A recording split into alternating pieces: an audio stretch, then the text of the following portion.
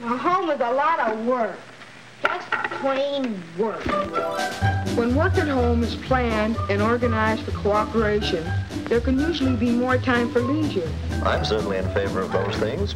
Leisure, fun. Who isn't? Wouldn't we all be happier if we worked out a little system for living together in harmony?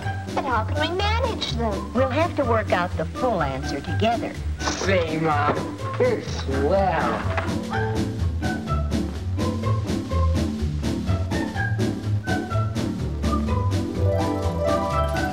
Most family problems can be solved through frank and friendly discussion, which points the way to a happy family life. You know, this is beginning to be quite a family project. It certainly is.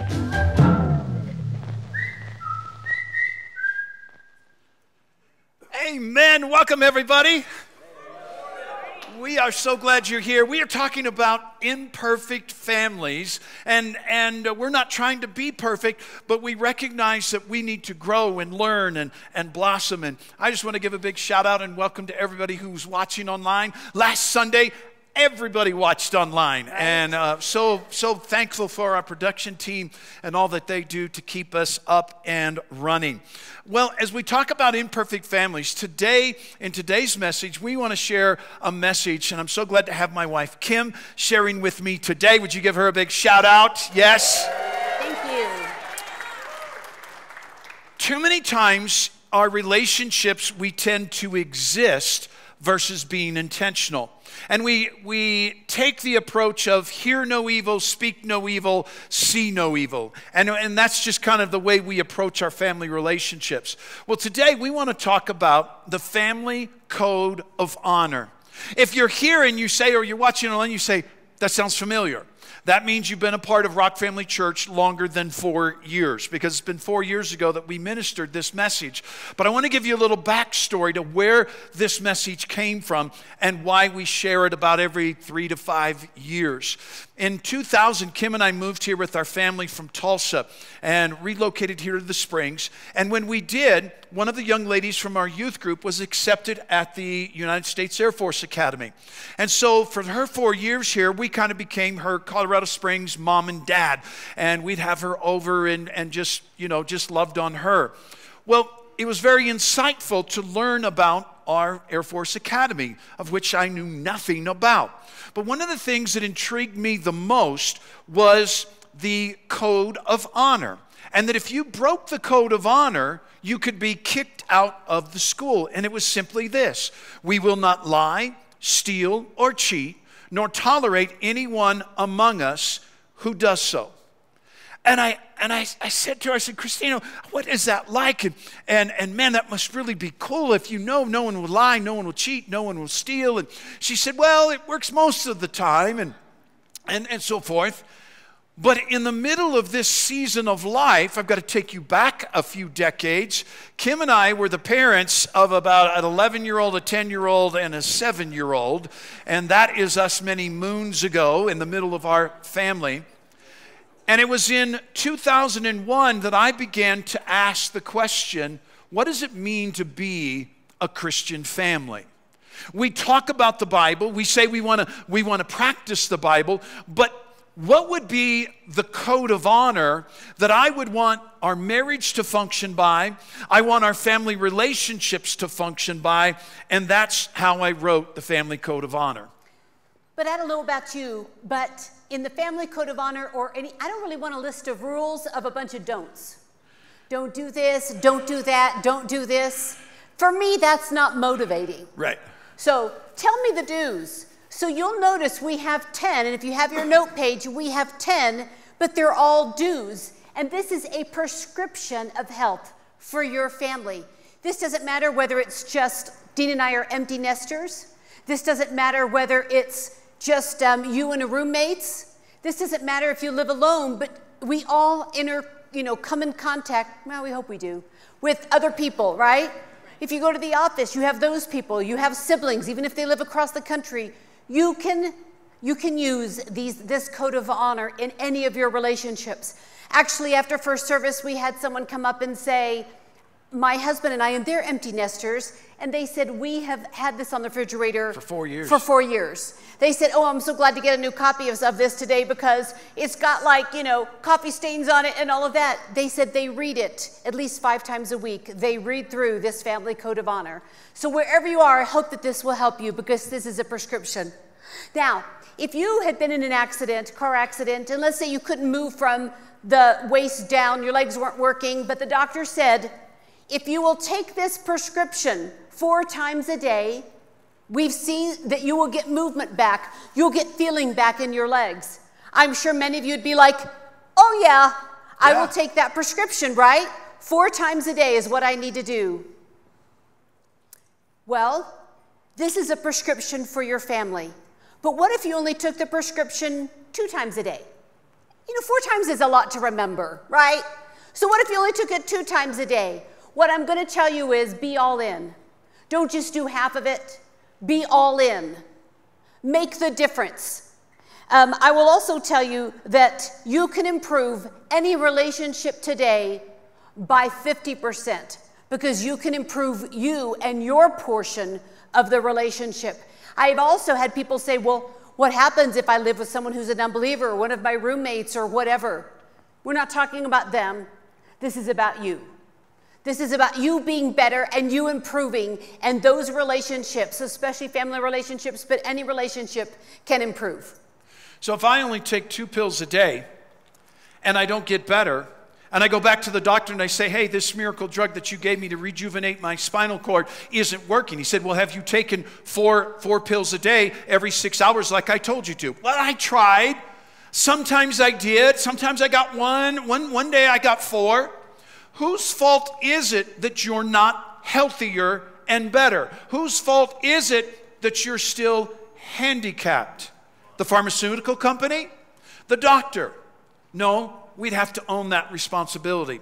And many times what happens in our relationships is our relationships are handicapped because we don't apply the truth of God's word into our relationships. Right. And we have the gospel prescription that we need to take. Don't laugh at that. It works. All right. And when we take God's prescription, we end up with healthier marriages and relationships. Amen. All right, let's get into it. Real quick, we want to go through these 10. We want to help you grow in this family code of honor. Number 1, we daily pursue a growing relationship with Jesus Christ, individually and as a family. Now, I'm just going to tell you, we could stop right there almost and not give you the other 9. Because the way I become a better husband is when I become more like Jesus, I become more lovable, huggable to her. When I am selfish and angry and bitter, this is just an example's sake only. Yeah. If I am angry and carnal and want my own way and I want to go where I want to eat and I want to do what I want to do, the marriage is going to struggle. But Jesus said, I came to serve, not be served. Jesus came and he humbled himself at the cross. When I take on the characteristics and attributes of Jesus, I become a better husband, she becomes a better wife, you become a better son or daughter, mom or dad. Jesus said, seek first, in Matthew chapter 6, seek first his kingdom and his righteousness, and all these things will be given to you as well. So we don't necessarily seek a better marriage, we seek to know him. Right. We don't seek to become a better dad or mom. The more we know Jesus, the better mom or dad we become. And so John chapter 14 and verse 15 says, if you love me, obey my commandments. Now, one of the things that happens in Christianity is we try and do the law. Well, the Bible says you should do this, you should don't do that, do this, don't do that. And we get all caught up in the works, don't do this, do that, versus Jesus said, love me. And here's what I found. The more I fall in love with Jesus, the more my life aligns like his. Amen. And I'm not trying to do something or trying to be something. Just by association, I become more like him. And on your notes, the next point is the higher we go in our walk with God, we suffocate the sin nature. Who better can understand this than people that look at Pikes Peak every day, every morning and every evening, and we see the tree line. The trees can't grow above about 10,000, about 11,000 feet. Why? There's not enough oxygen. And the higher we go in our walk with Jesus, we suffocate the sinful, carnal, selfish nature. Amen. All right. Well, Joshua said, let me get Joshua in there. Joshua said right. this, as for me and my family, we will serve the Lord. All right. Number 2, we walk in love by displaying words, actions, and attitudes of love. Yes. Look at John 13:34. It says, so now I'm giving you a new commandment. Love each other just as I've loved you. You should love each other. So all the 10 commandments that maybe you memorized as a child or whatever, don't steal, don't kill, right?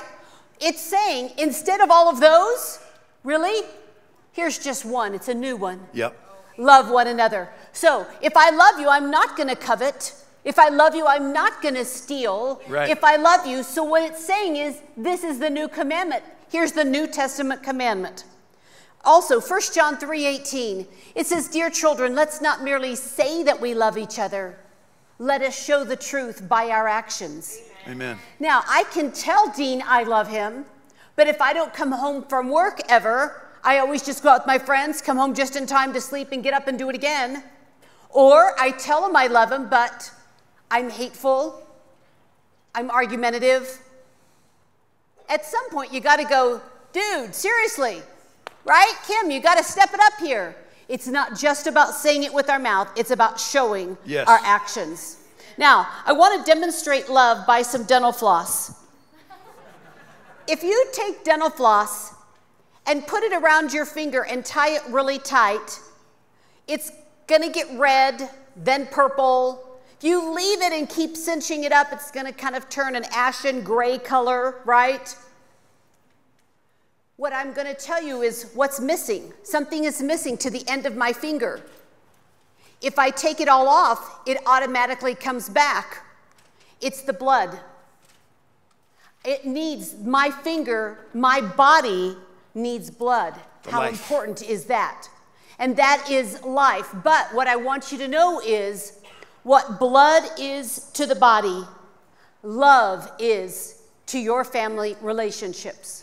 What blood is to the body. So if you've got it cinched really tight, an area, and it's starting to fall off, that relationship is starting to deteriorate, you need to go, I have got to put extra effort. I need to put some extra love into that.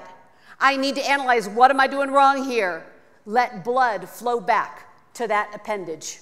Amen. Number 3, we will daily pray for each family member. I don't want you to answer, and if you're at home, I don't want you to say it out loud. But if you were to really judge yourself, when is the last time you prayed beyond kind of a sneeze prayer? Kind of, God bless my family. God bless this food. You know what I'm saying? That you actually said, I'm going to intercede and pray for my husband or wife. I'm going to pray for my children. Children, you want to see transformation in your mom or dad? You don't like the way your mom or dad are treating you and things are going? Don't go whining to them. Take it to the Father. And begin to pray and begin to submit yourself to them, to the Lord, and let God deal with them. There's been many times as a parent that all of a sudden I was like, you know, I don't know what it is. I just sense, I just feel. I think my kids were praying. Dad's got a bad attitude. Dad said no before he thought about it, you know. And something on the inside convicted me that I should go to my kids and say, yes, I think you should go. Yes, it's okay that you attend that event or that situation. But too often we don't pray. And why don't we pray? We don't pray because we don't believe that our prayers will make a difference. We believe the lie of the enemy that Jesus, that he says to us that our prayers won't make a difference. God doesn't listen to our prayers. You can pray all you want till you're blue in the face, but nothing's going to change. And when we believe that lie, we say, why bother about prayer? We say, oh, I'll pray for you, brother. I'll pray for you, sister. And we never do. Why? Because we don't believe that our prayers make a difference. Jesus said the devil's a liar and the father of it, and there is no truth in him. And that he was a liar from the beginning, and when he lies, he speaks his native language. And so let me help you understand how he lies to us. Now, Kim helps out with a lot of the decor and colors and paints and different things. And she said, I'm tired of the back wall being black. We need to brighten things up. And I want it painted yellow. And she says, who will help me? And you are the only soul in the room that says, sure, Miss Kim, I'll do it. And you come up front after service, and she hands you a little yellow fine point Bic pen and says, go get him, Tiger. Let me know when you're done. Now we look at the size of the back wall, and this is how we feel in prayer. The devil says, you're not making a difference. Look at the size of that need. How can you pray for Asia? How can you pray for Africa? You're just... But what does the Word of God teach us? Look what James chapter 5 says. The earnest prayer of a righteous man has great power and wonderful results. Now, the Word of God says when you pray, big things happen. Devil says when you pray, little things happen. God says when you pray, massive things happen. She wants that wall painted yellow. Give me a bucket, a big bucket. Boom, boom, boom, boom, boom. Let's go get tacos. Devil says when you pray, little things happen. God says when you pray, big things happen. Amen. A 2-minute prayer could be life transforming. And so what do we say at the Hawk household? What I want you to say? I want you to know the family that prays together stays together. The family that prays together stays together. All right, number 4. Our words are uplifting, encouraging. Here's the hard part. Okay, ready for it? And spoken at conversation level. Uplifting and encouraging. Your words can lift someone's morale. I can be in a bad mood and some sweet soul at the office can put on a real bright face and say something encouraging or uplifting to me. It can change the whole atmosphere, right? Encouraging words. I was talking to someone just this week and I said, here's the thing. I don't care whether it is your spouse, your child, your neighbor. Praise the behavior you want repeated. It sounds a little manipulative, but whatever works, okay?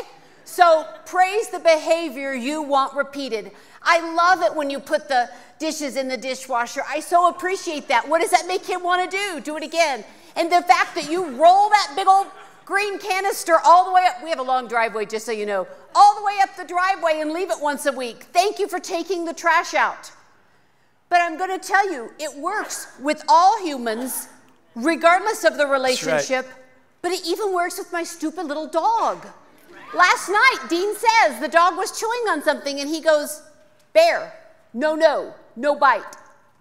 And the dog's tail goes down, and he looks. He stopped biting. And he stopped chewing, and then Dean ignored him a second, and he looked back down, and the dog, he said, good dog, good boy, bear, and then his little tail goes, right? And he started chewing it again in a little while, and Dean said, no, bear, right? But then as soon as he stopped doing it, he praised the behavior that he wanted to repeat it. Remember that. All right, Ephesians 4:29. Don't use foul or abusive language. Let everything you say be good and helpful, so that your words will be an encouragement to those who hear them. Don't be critical. Yeah. Don't always be critical. You don't want to be known as that person. How would it change your conversation in your home if there was, all of our homes, right? Me too. If there was a speaker that sat on top of our house that broadcasted all the words. But it's not always just the words. It's often, especially for women, I feel you. It's the tone. For us, it's the tone. That's exactly right. You win. Okay, it's the tone. It's not just the words, it's the tone, right? Conversation level or a high volume, I'm just telling, as you elevate your voice, all you're doing is you're conveying anger. Yep. You're elevating others' emotions and anxiety, and probably your own as well. But your tone can just be as important, like I said, as the words themselves. Because I will say that even when he can't hear, he'll say from the room, I'm talking, and then this is what he says. Okay, you understand that just the two of us live in the house. Okay, just setting the stage here. So he'll say from the other room, he'll say, if you're talking to me, I can't hear you if you can't see me. Okay, it's just the two of us, so I am talking to you. Well, no, wait. No, I'm calling a timeout right here. Does your spouse do this? She's giving herself Siri, remind me at this, and then she's doing a talking text, and I'm like, are you talking to me? Do you feel my pain, brother? Do you feel my pain? I talk to Siri better than I talk to you, though.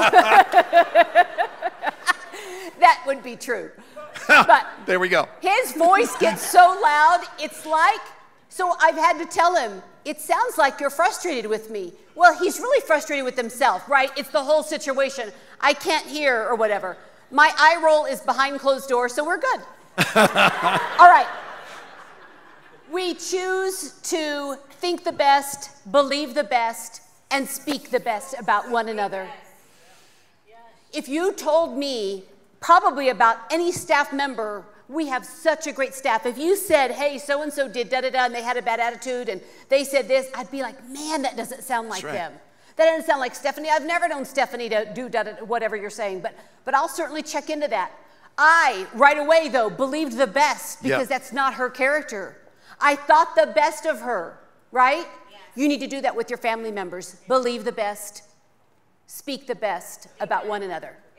Amen. All right, number 5, we are truthful and honest.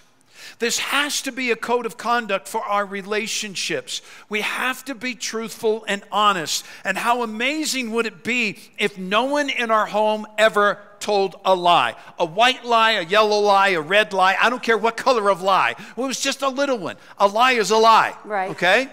And if we will speak the truth, it is going to build healthy relationships. In Proverbs 12 and verse 22, it says, the Lord detests lying lips, but he delights in those who tell the truth. On your notes, the foundation of any relationship is trust.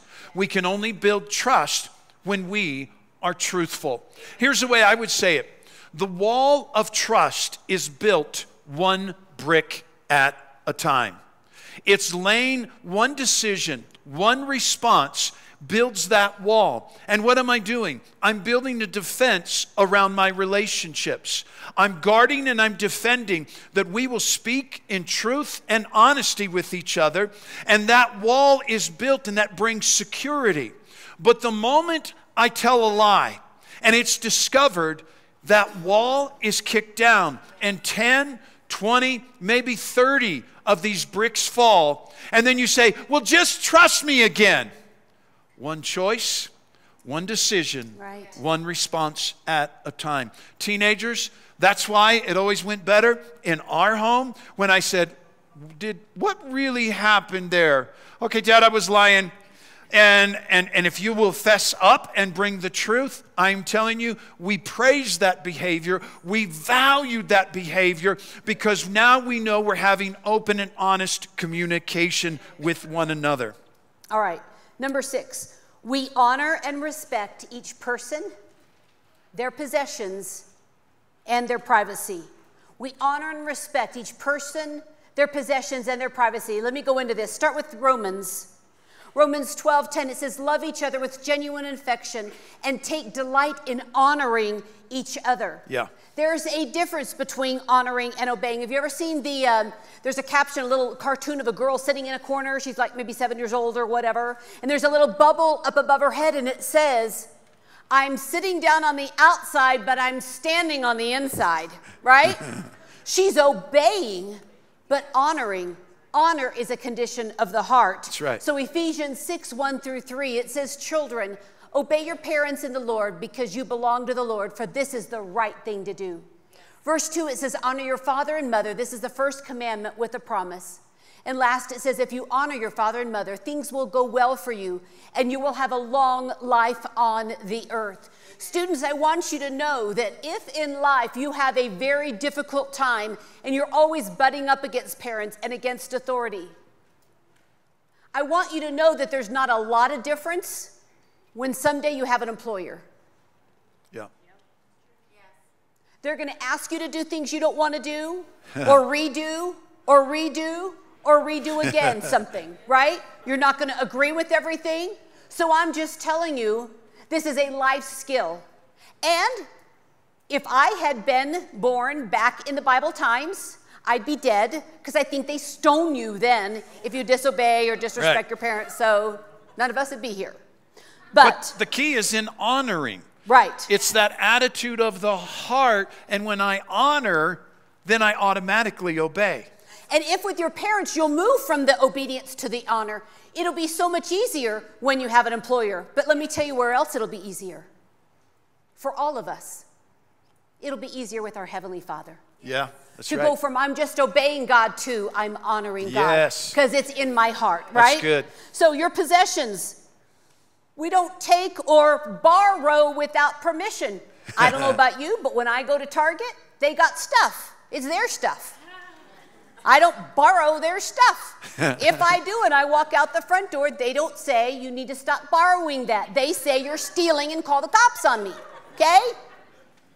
So, borrowing your stuff from your sibling only comes with permission. That's when you're borrowing.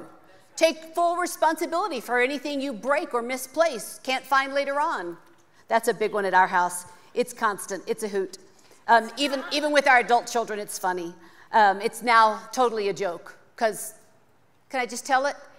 Half the time, seriously, probably more than half the time, we just forget where it is, so it's just easier to blame them, even if they don't live there, you know? So, all right, privacy. We knock before we enter a room. This may not be yours, right? You may break it down differently with your family, but I'm just telling you what we did. So a privacy was knock, knock, can I come in? Not knock, knock, I'm here, right? Privacy. Ah! So, and there was that. Yeah, can't get that image out of their heads. All right, let kids know this is just us. Again, this is just us.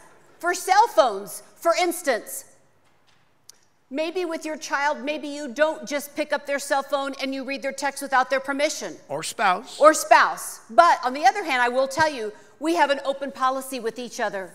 So there's not a code on a phone or a computer that he can't get into or know or look around or whatever. And that goes the same with me. He can go back and read text threads if he wants. That's just something that we have done. If you have an app on your phone that monitoring your kids. That monitors your kids. I mean, like, you know, they can't like go potty without you knowing. I don't know. I don't even know what all the apps do these days. But I would encourage you to talk to the kids and let them know. Oh, but I don't want them to know. Oh, no. You may actually stop some stuff is all I got to say. They may actually think more than twice about that. They may think about 4 times before they do it because they're being monitored. I don't know. But I'm just saying that for us was, we had that privacy, but we also told them what we could do. Seriously? We're so old they didn't even have texting when our kids were growing up. And the ones that got cars, as they got cars, they got a cell phone. But you can't really talk on it. You can't like visit on it because that was way too much money. That's like $5 a minute or something. So you had to be dead and in the ditch before you called and used a minute, or you owed me. I took it out of your allowance. So I didn't have quite the same problems that you do. But I hear both parents and teenagers alike say, they snoop in my room without my permission. Be sure to give that respect, and then it's easier to expect it. All right, last scripture here on this one. 1 Peter 2:17. Respect everyone and love the family of believers. Fear God and respect the king. Amen. All right, number 7. We are kind, helpful, and supportive of each other. And all the mommies in the room said, Amen. Woo-woo! Yes, put that one on the refrigerator. These 3 really do set the tone and the attitude and the atmosphere of a house. Yeah. Each house kind of has a feeling. Have you ever been into a home where you walked in and it's like, it's tense, and no one's yelling or whatever, but you can just tell it's not comfortable, right? You can just tell, I want my house to be warm. I want to be kind and helpful. I want to exude that. I didn't ever want to buy furniture that someone felt like they couldn't put their feet up on it, because we do, right? Or it had to have a coaster. We try to use the coasters, but we don't always remember, right? It's more important to me for everyone to feel comfortable than for it to be perfect. But I want you to know that yesterday we were down south and we got hungry, and so we looked on Yelp. Do y'all do that? You look on Yelp, see where to go and see what the ratings are and all of that. And so Dean wanted to eat Mexican food. Shocker, I know, right? Woo. So we go to this place, had really good reviews and everything, kind of a mom and pop, kind of a dive place, which is often those are like the best. So we go in and we go up to the counter to order. It's one of those places, and we couldn't quite figure out whether we went to get the food or they brought it. But anyway, so we go up and we order, and this girl takes our order. It was 60 degrees yesterday, and she wasn't happy to be there. That's all I got to say. It felt about 32 in the restaurant. Yeah, she was not. There was nothing she said that was wrong, right? But and so anyway, food was fine, but later last night, Dean says to me, he said, would you go back to that place to eat? I said, well, I don't think I would. I mean, it's a long ways. We aren't often down there. I said, I don't know that I would go regularly or even go out of my way to go. He said, did you like the food? I said, the food was fine. It was good. It's okay. But we both said, but the person who took our order and brought the food to us, right? She was not happy to be there. So this is, I know, just her place of employment. She did not give off a nice vibe, a warm vibe, is all I'm going to tell you.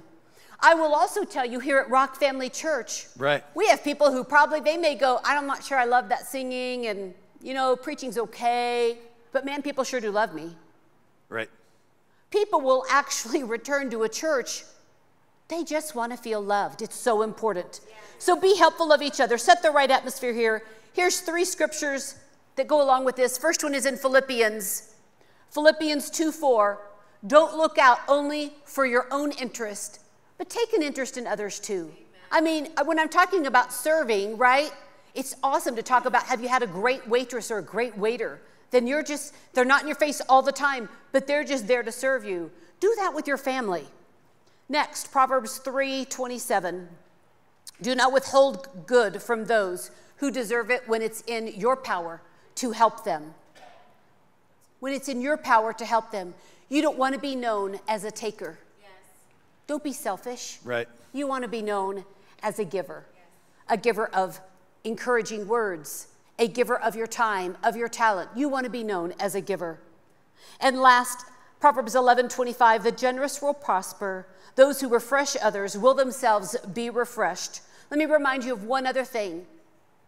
I'm not sure why it is, but often when we're away from our home, we have really good manners. Thank you, please. But sometimes when we're at home, we tend to not put that filter up and not do that. And I will tell you, if that's the only thing you hear today is to have good manners and love Jesus, have good manners with those you're close to, with your family members. Yes. Don't treat them differently. You realize, I used to tell my kids this all the time when they would fight. It didn't always work, but I tried it. So they would fuss with each other, and I'd say, you realize that friend's going to come and go, but this is always going to be your brother. This is always going to be your sister. I think they did the eye roll thing too, but whatever. Okay. All right, number 8, be quick to apologize and quick to forgive. If I cut myself and I'm maybe slicing some tomatoes and I got a little bit more than tomato and I got some finger, I'm not like, oh, let's just let it rest a while and see if it'll get better.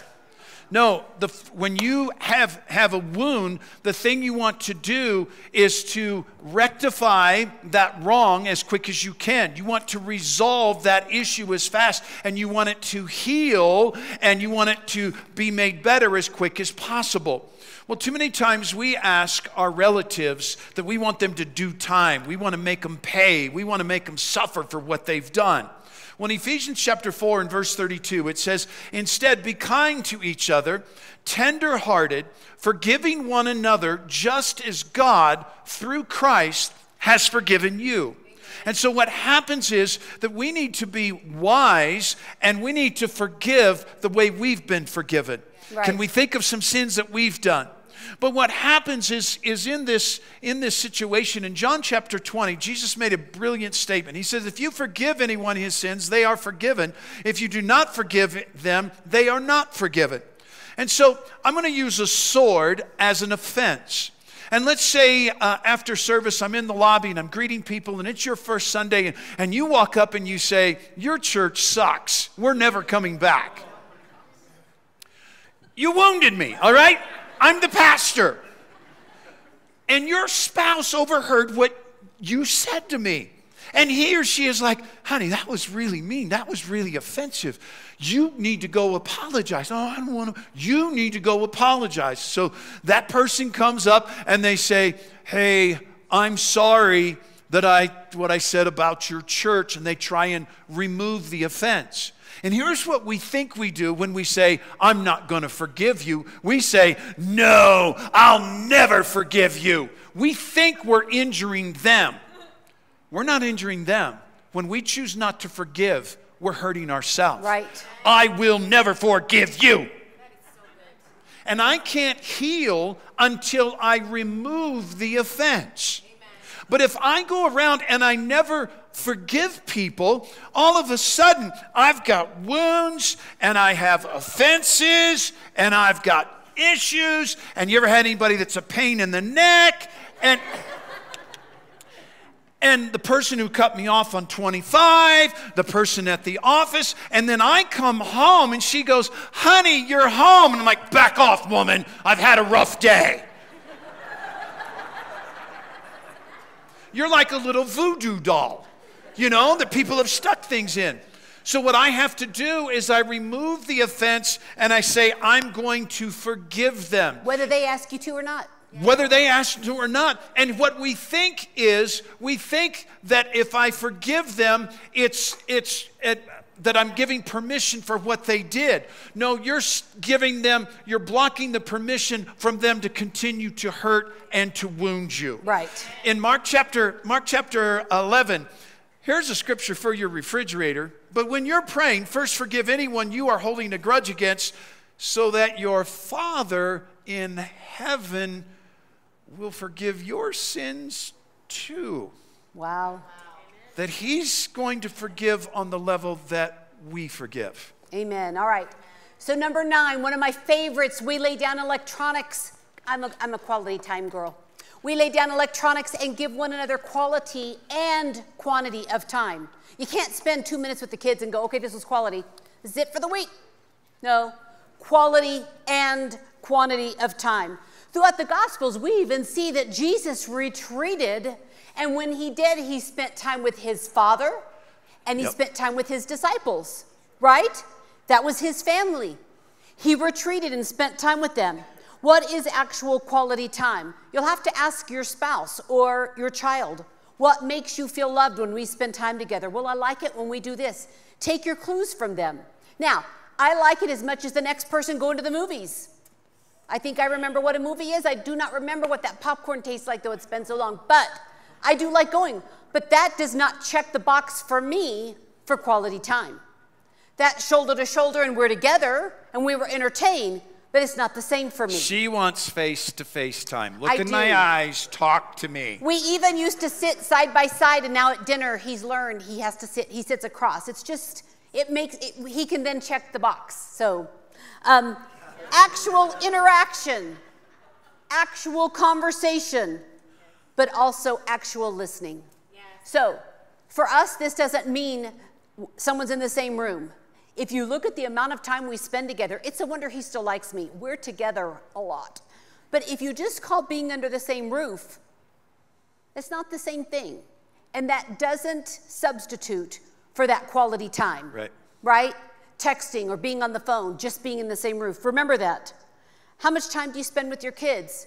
I looked it up. So we've got the British, average parent spends in the British just 5 hours face-to-face with their kids per week. There's 168 hours in a week. Woo. And they spend about 5 hours a week. So, okay, that's them. What about the U.S.? Okay? The U.S. American families spend just 37 minutes of quality time together per day. Now, that's 4.3 hours, I did the math for you, 4.3 hours a week, a little less, of the 168 hours per week. That may be different now that y'all are all homeschooling or have been. Maybe you're ready to scale it down. But I just want you to know, we all have room for improvement on this, right? We all have room for improvement. But let's go back to our point of not just telling each other we love each other, but showing each other we love each other. And last on this point, Senator Paul Tsongas, he was diagnosed with cancer, and this is what he said: "I've never met a man on his deathbed that wished he'd spent more time at work." Amen. All right, let's wrap this up. We're out of time. Number 10, we are stronger as a family than we are individually. What does the enemy try and do? He tries to divide us. And what do? Just leave me alone. Just stay out of my room.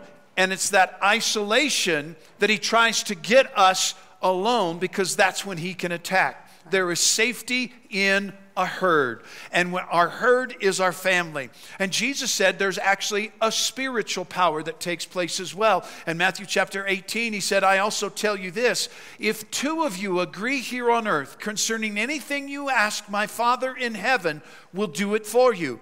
For where 2 or 3 gathered together as my followers, I am there among them."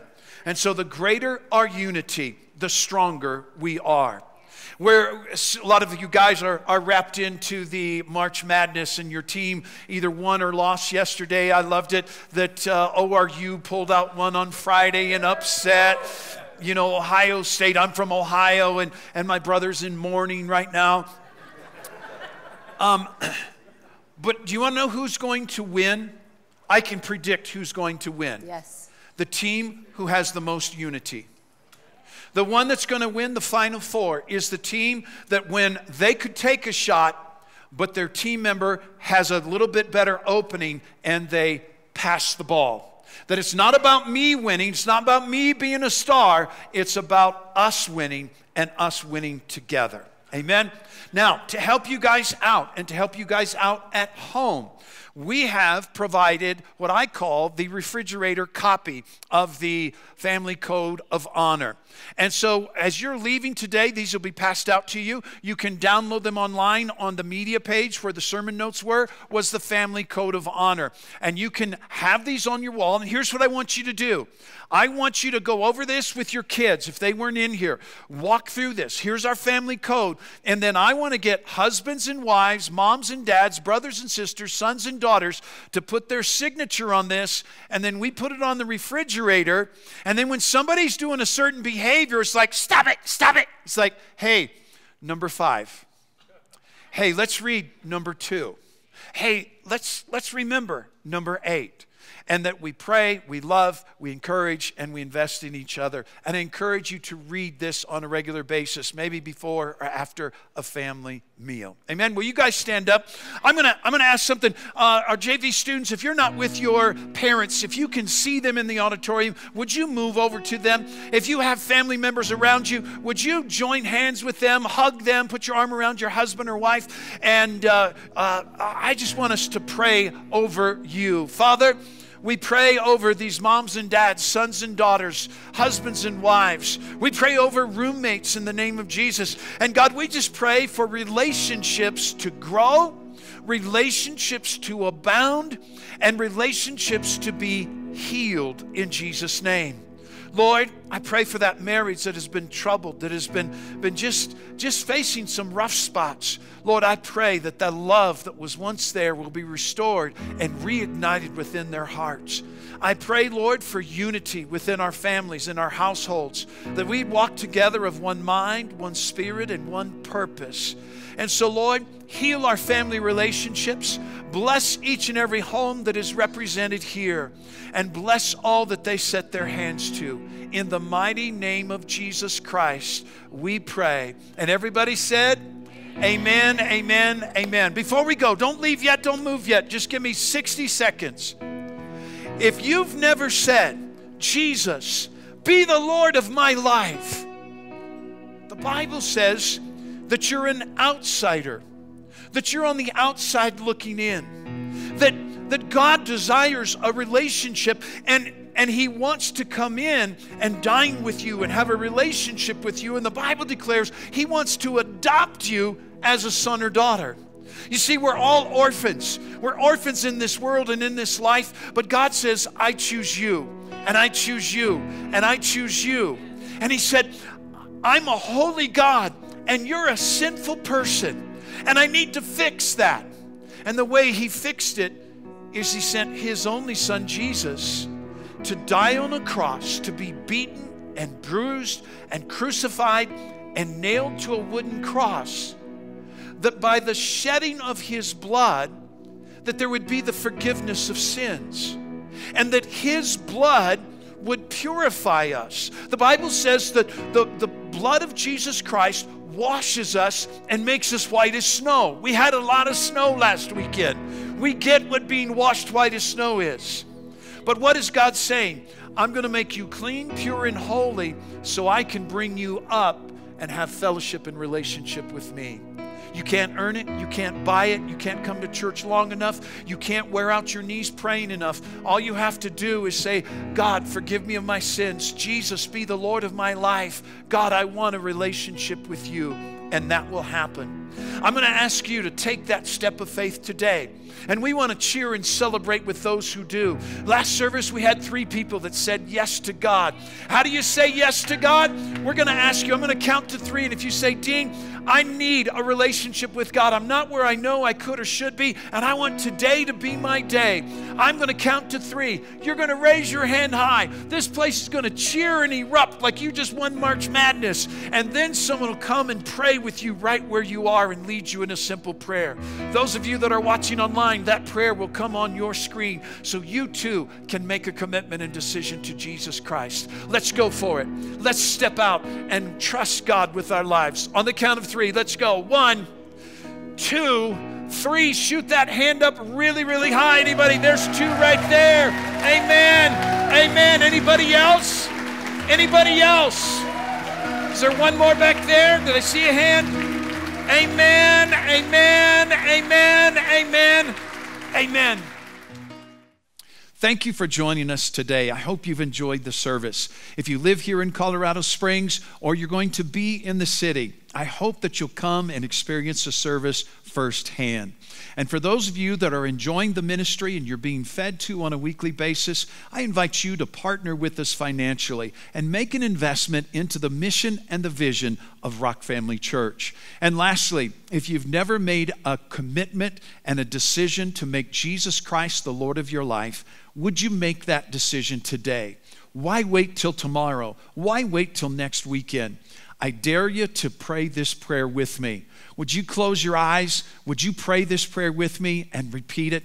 It goes like this. Pray this with me. Say, Dear God, forgive me of all of my sins and mistakes. I believe Jesus died on the cross for my sins, and I invite him to be the Lord of my life. Thank you for loving me and forgiving me. My life is now in your hands. Jesus Christ is my Lord. Amen. Hey, thanks for making that commitment. Will you email us at info@rockfamilychurch.com. Tell us about your new decision to stand up big and live strong for Jesus Christ. We'd love to celebrate with you. God bless you guys. We'll see you next weekend.